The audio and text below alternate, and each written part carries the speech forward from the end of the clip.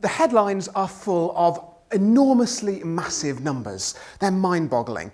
For example, here in the UK, we spend over £100 billion a year on the NHS. We spend £15 billion on our mobile phones. We even spend £80 million a year on peanuts. Now, I'm a physicist, so I'm a massive numbers geek, but these figures just don't mean anything to me. I don't know what £1 million looks like, much less 100 billion. So I started to try to come up with a way to get these figures into a context that I could understand. And once they are on a scale where the numbers make sense, one set stands out in particular: the amount that we spend on science funding, or rather the lack of it.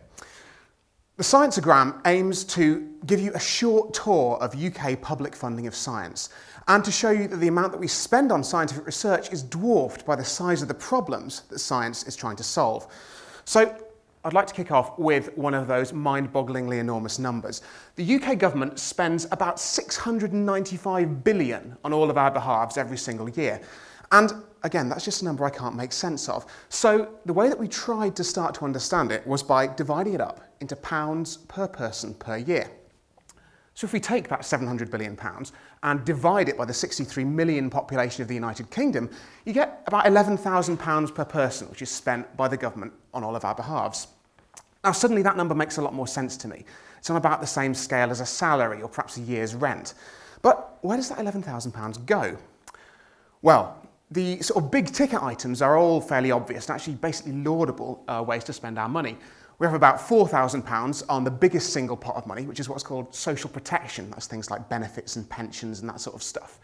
We spend £2,000 a year on healthcare, £1,000 on education, £700 on defence, and then obviously there's quite a big miscellaneous sort of catch-all other category for all the other functions of government that I've not included in those first few. So everything from parks and playgrounds to policing.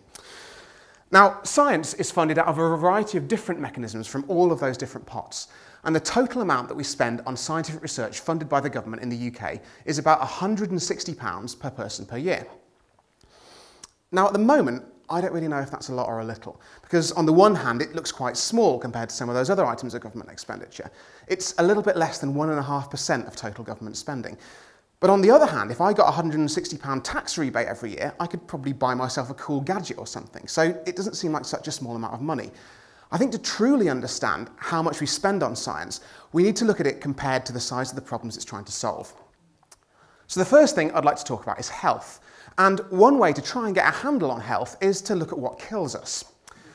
So cancer kills about 30% of people, and yet we spend just £4.30 per person per year on cancer research. Now, if there's a disease that's got nearly a third chance of killing me, I want to spend more than £5 a year trying to work out why. And bizarrely, this is the best funded condition by quite some way. So heart disease kills 15% of people, and we spend £1.30 per person per year researching it. And stroke kills 10% of people, so a third as many as cancer. And we spend just 28 pence per person per year trying to understand what it is and look for treatments. I mean, not to be patronising, but this is a picture of 28 pence. That is your total annual contribution to stroke research. And, you know, that's slightly insulting as a tip in a restaurant, let alone a contribution to a disease that kills 10% of people. So obviously, there's more to life than death, right? And one of the major achievements of modern medical research has been not just to change how and when we die, but to improve the quality of our lives.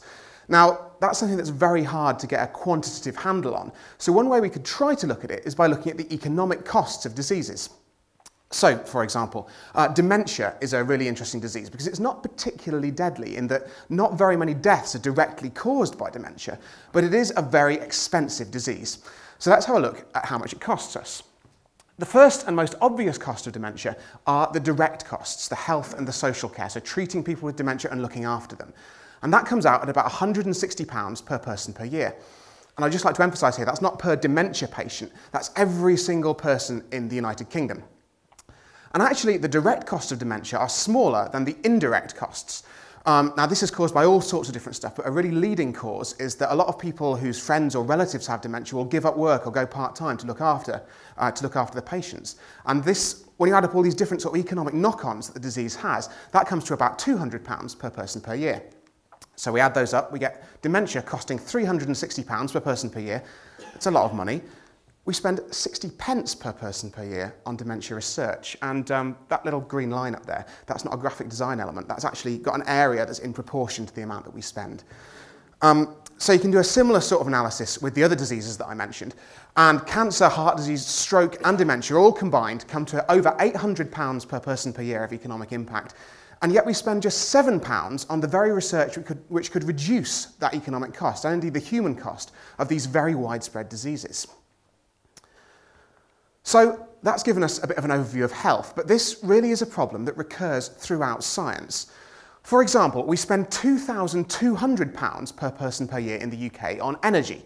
Now this really is everything. This is fueling your car, heating your home, lighting our shops and powering our factories. And if you add up all the different ways that we spend money on energy, it comes out as this huge £2,200 figure. And yet we spend somewhere in the region of £10 per person per year on energy research. Now, the first obvious reason why that's a problem is that we could use some of that £10 to reduce that £2,200. We could make producing energy cheaper. But there are also a lot of knock-on effects to how we generate that energy. A lot of that £2,200 is being spent on forms of energy generation that are environmentally unsustainable, where causing dangerous climate change, emitting carbon dioxide and all sorts of other pollutants. And so we should really be spending more money to try and work out how to make energy production greener. Now, one technology I'd like to concentrate on just for a second is nuclear fusion. Nuclear fusion would be an absolutely incredible source of electricity generation if only we could get it to work. It's the source of energy that powers the sun. So it works by fusing together hydrogen atoms, smashing them into helium, and when they do stick together, they release a vast quantity of energy. Now, this would be an absolutely transformative technology for several reasons. Firstly, because it's powered by hydrogen, you can find that in seawater. So fusion is literally powered by seawater. We have tens of millions of years worth of fuel down here on the surface of the Earth. It doesn't emit any carbon dioxide or other pollutants, and in spite of the fact it's got the word nuclear in the name, there's not even any serious long-term radioactive waste. So this could completely change the way that we generate electricity. And the good news is, with fusion, we've done it. This is a picture of the inside of a fusion reactor in Culham in Oxfordshire, and on the right-hand side there you can see a photograph that was taken actually during nuclear fusion. That pink stuff is the very, very hot gas that you use to make the technology work. We just need to find a way to get from these experimental reactors up to reactors that can generate electricity on the grid, 24 hours a day. The problem with nuclear fusion is that when you mention it to people, they normally say one of three things. Hasn't that been 30 years away for the last 30 years? Hasn't that been 50 years away for the last 50 years? Or hasn't that been 30 years away for the last 50 years? Now, I think, as well as being really quite rude to the scientists who are working on nuclear fusion, who've obviously made some pretty big leaps in the last 30 or the last 50 years, it also shows a fundamental misunderstanding in the way that scientific discovery works.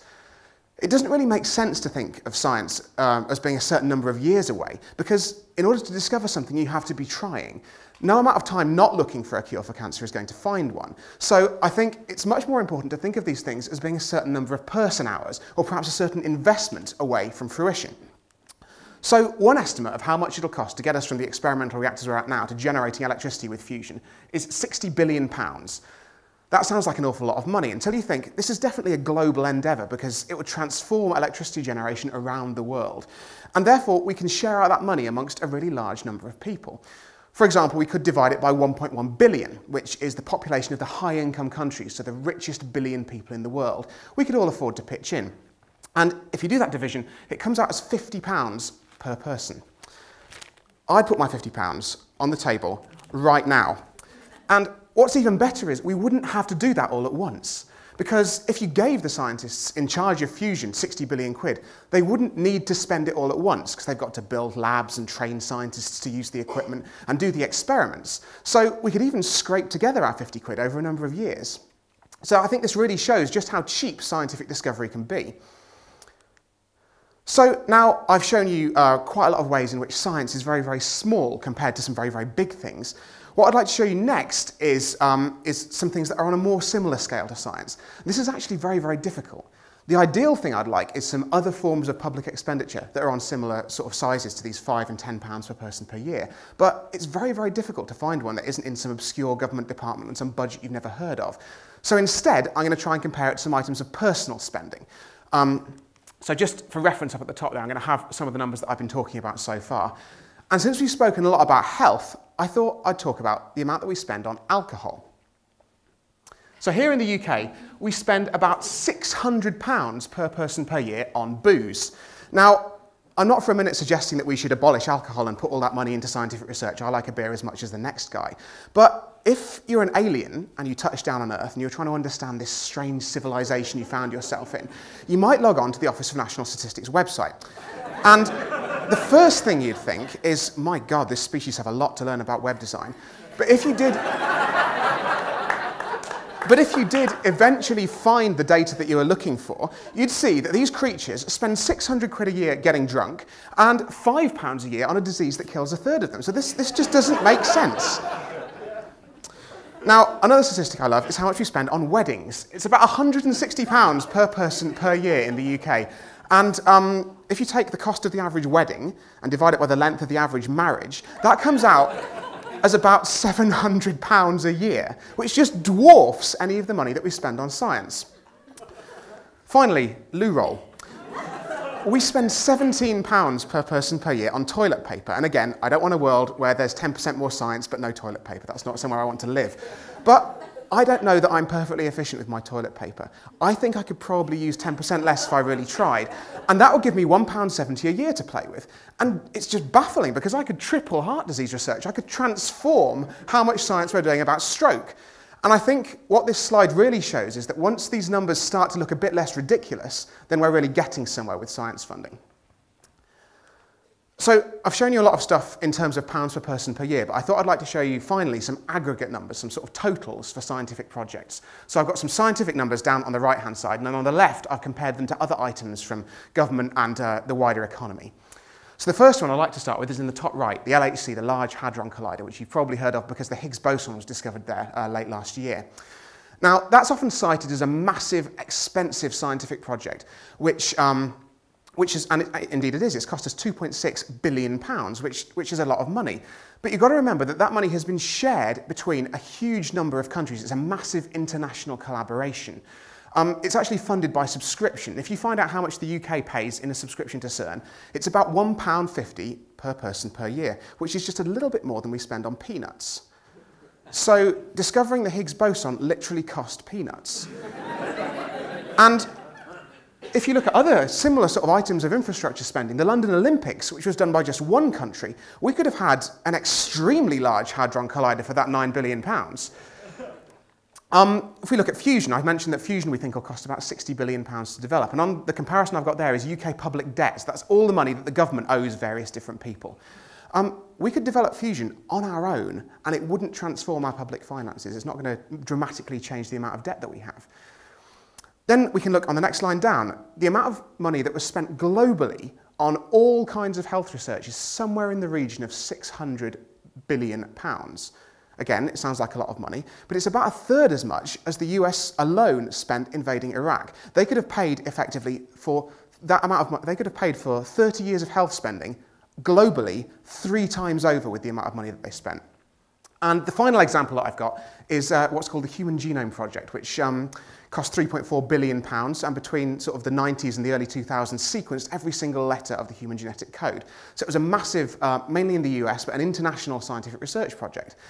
And a recent study says that the return on that investment, the amount of money that's been generated by commercial enterprises profiting from it, is somewhere in the region of £485 billion.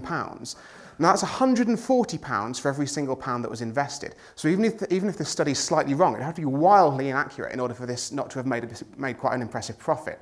And that almost pays for the last 30 years of medical research. So you only need a few items in science to pay back these incredible amounts in order to cover the cost of all of the rest of it.